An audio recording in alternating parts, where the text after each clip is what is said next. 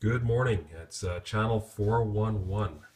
And for those of you that don't know, I am sitting in behind my fridge. You're looking at the back of my fridge.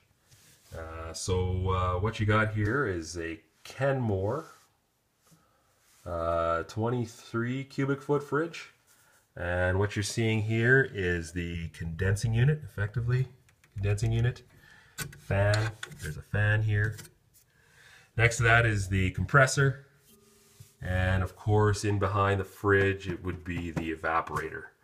Now the task I just did today was I took my vacuum and sucked out all of the dust that was in these coils of the condensing unit.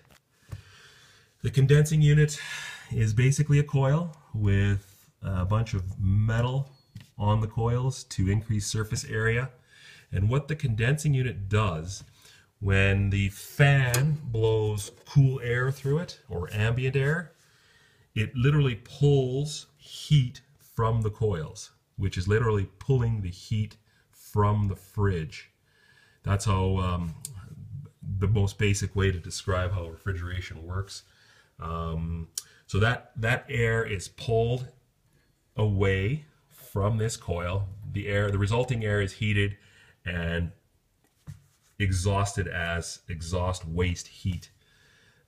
So what I noticed here today when I went behind to look at the fridge was that this condensing coil was quite literally caked with dust bunnies, caked with dust. And I was surprised that the fridge was actually functioning, because what the dust does is insulate and reduce. By insulating the coils, it effectively reduces the efficiency of the coil to remove heat from the refrigerant.